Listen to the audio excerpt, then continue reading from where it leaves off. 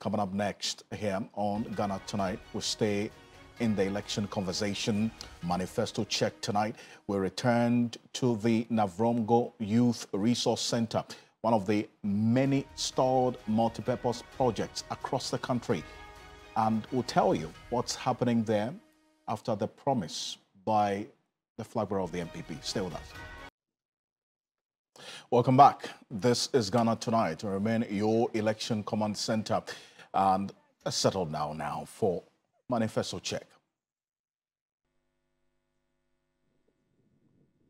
On Manifesto Check tonight, Dennis Paberi Wadam Esquire is here.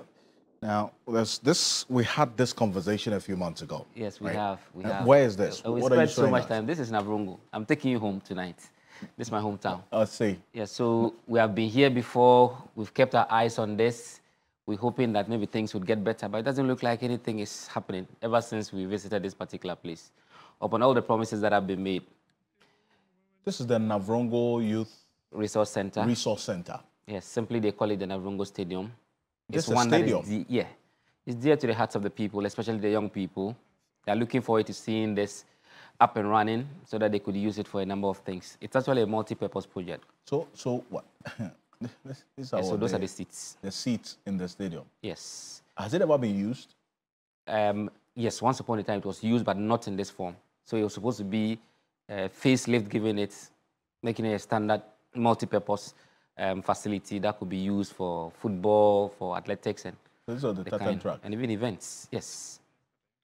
It started off shipping up well, but for some reason, contractors left side. So many stories around the situation. But you recall when the vice president visited somewhere in July, he had cause to be, he was confronted with this particular project as one of the things that matter to the people.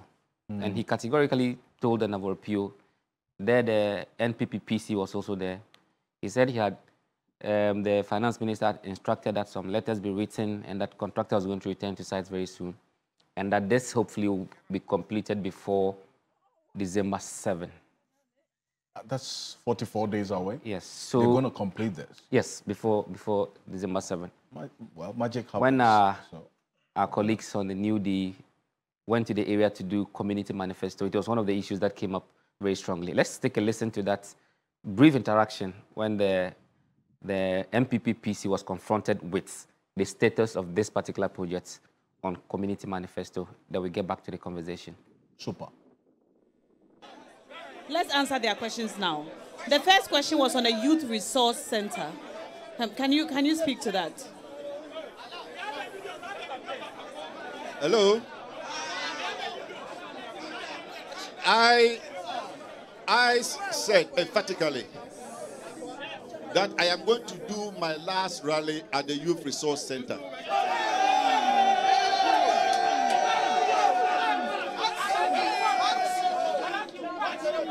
And my last rally is going to be on the 5th of December.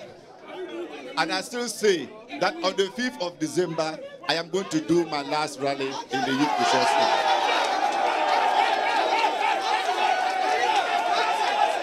What? Please.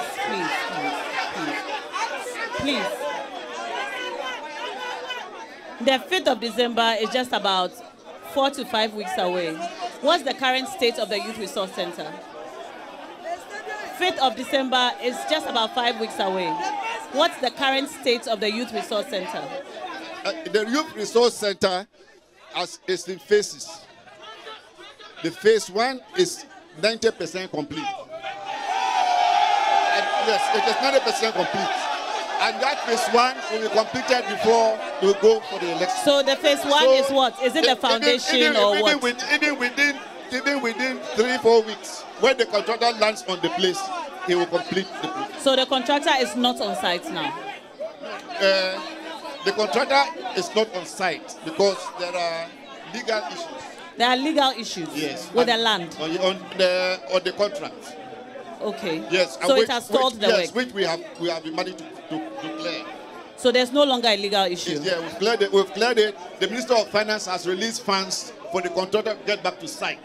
Okay. And I am certain that within the next few weeks, the contractor will be on site. So we can hold you to this, that on the 5th of December, we can come back here. So I see. So he is certain. It says Yes. on the 5th of December he would have his rally Final there. rally there. So that's Alhaji Otito Achuluwo.